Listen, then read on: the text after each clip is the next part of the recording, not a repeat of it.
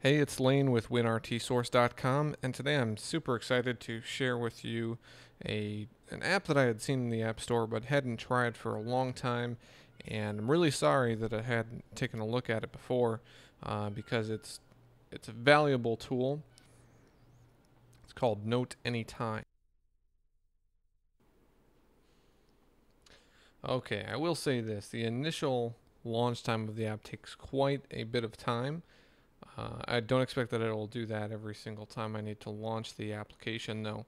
So I actually just skipped over, I think, about a minute where the app was initializing for its first launch. So, anyway, not that big of a deal. First thing I want to show you is the control scheme when you're using touch. So, in the top left corner here, you've got an arrow to go back. This is just going to show you any documents you might have used in the past. So you can, of course, open any of these sample documents and take a look at what features the app actually has.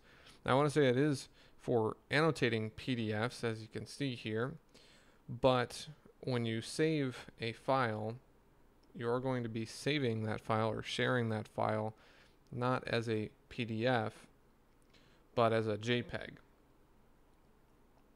So if I send it to an application, it's a JPEG. If I save the file, it's a JPEG. So if you need it to stay in a PDF format, that will disappoint you.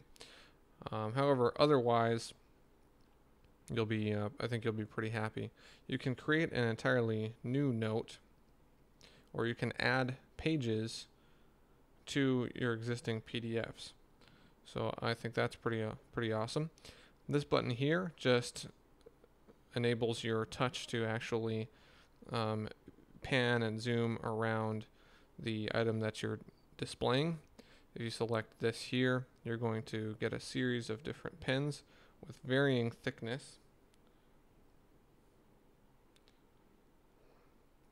So just a zoom control there.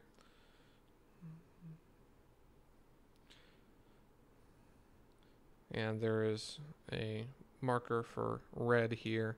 And then lastly, you can switch this option, which just gives it a different thickness for a pen with some actual physical shape. This is the eraser. So same basic idea with the eraser. I like this graphical touch here. Shows you the area that you're actually going to be erasing, so you know if you've completed or completely erased the item that you're trying to cover over. Obviously doesn't really delete anything on the document, or you can just clear all notes from the page. What I would like to see in a future update for the developer, if you're listening, is let's see some different colors for the different pens and markers, and I would like to see a highlighter. I don't want this to be completely opaque. Sometimes I want to highlight something. So just a suggestion there. And just so you know, that is not in the application. I have not been able to find that anyway. Next is the lasso tool. Actually, I'll need to go ahead and draw something here.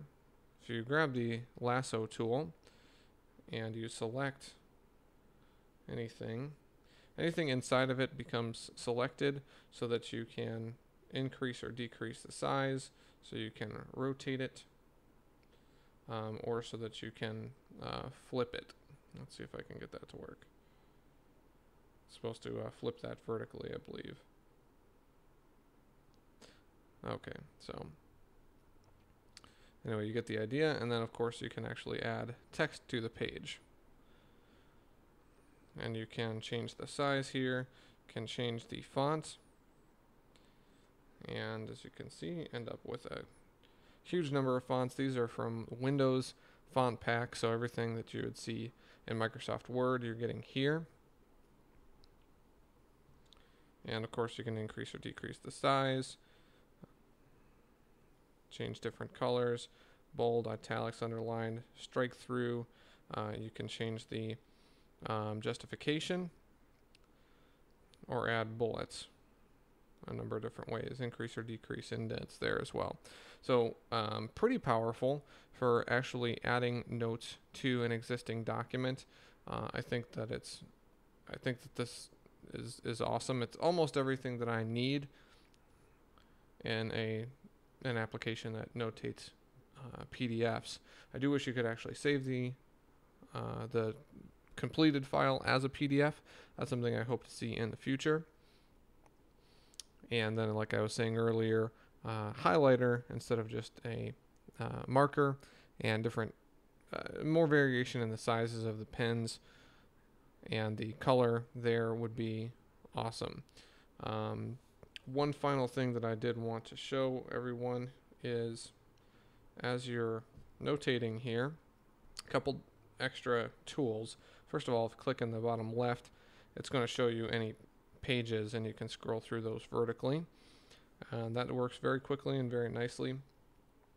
Down in the bottom right, you select an area to edit, and this just gives you more precision when you're adding notes to that particular area.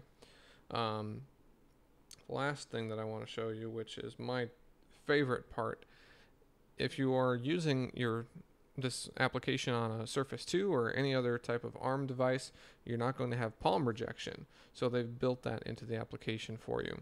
Tap there, you can resize palm rejection area, move it around, and anything that happens in here, as you can see, it's not drawing. Out here, it is drawing. So that's pretty awesome. My compliments to the developers for that feature. Anyway, thanks so much for watching, guys. I hope you enjoyed that application. I hope that helps you out. And please subscribe to this channel if you're just finding this video here. And if you enjoyed it, find the application to be useful, please give us a like and a comment on the video as well. Thanks for watching.